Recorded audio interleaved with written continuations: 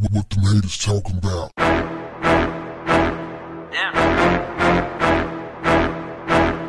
What's up, family?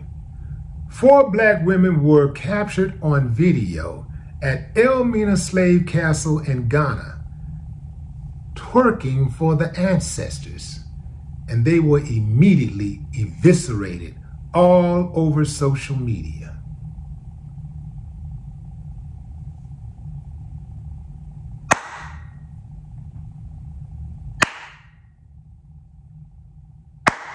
I ain't got no problem with that.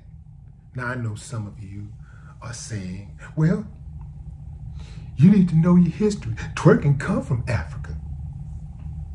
That is one of the most asinine comments anybody can make regarding this situation. There is a time and place for everything. Now, I know for some of y'all, it don't matter, because you don't respect nothing. I know some of y'all ain't got no filter. To you, nothing, no one is sacred. I get it. But I'm not with that. Those women were on a rooftop twerking where just below them, our ancestors were black women just like them, were tortured, raped, murdered, and sold. That don't mean nothing. That don't mean nothing at all to y'all. That was a long time ago. Let's twerk. Everything is just live and let live. Don't judge, really. Ain't nothing sacred. Everything goes, everything is funny. Oh, they was laughing it up. This for the ancestors twerking. Now, the fact that neither one of them could dance in the first place is besides the point. All of them look busted up. You have to wonder who raised them. Now, I know some of y'all might be in the comments already, and I probably should have just jumped on this right out the gate too. Some of y'all are in the comments, if these the black queens we talking about, respecting, spell queens when they get sarcastic about it. They spell queens with a K.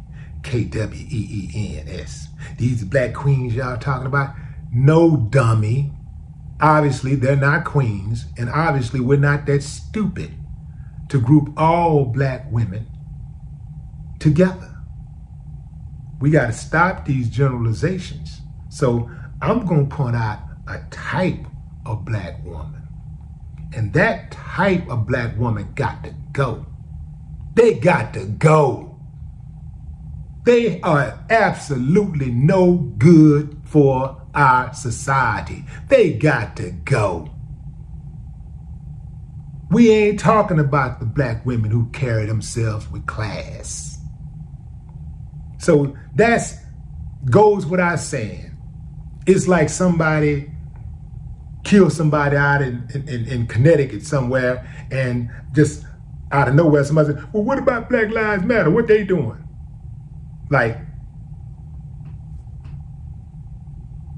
But see, some people have been indoctrinated to spew white supremacist talking points. Some people have been indoctrinated the same way. Some black people, many black people have been indoctrinated to spew self-hate information, phrases, and sayings. They've been indoctrinated. As soon as they see somebody black doing anything bad, see, that's why we at the bottom of the barrel. We our worst enemy. See, the white man ain't got to do nothing.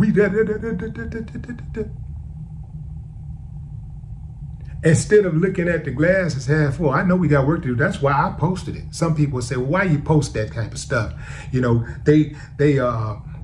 giving them what they need. You giving them attention. No, I'm posting it so that could be addressed. See, we can try to ignore it, but the more we try to ignore it, the more they put it out there. And the more, it's almost like silence is consent. It's like if you're silent about these type of things, it's almost like you're agreeing with it. So I get it when people say you're going to give them the attention that they're looking for, but sometimes you got to expose these type of things, put people on blast so they'll understand that this ain't right. And also for the, not just them, because some of those type of people, they're never going to get it anyway, but you put it out there to let others know, oh, this ain't the trend to follow. This ain't what you want. This ain't it. That's why you put it out there, you know? So you still gotta, you know, kind of, you know, be guarded and try to, you know, have some type of discretion about, you know, how you repost these stories or whatever. But in my opinion, if you're posting for information and instructions, if you're posting so that others can learn a lesson, get something out of it, I don't have a problem with that. I don't post these stories for sensationalism. I don't post these stories for glorification.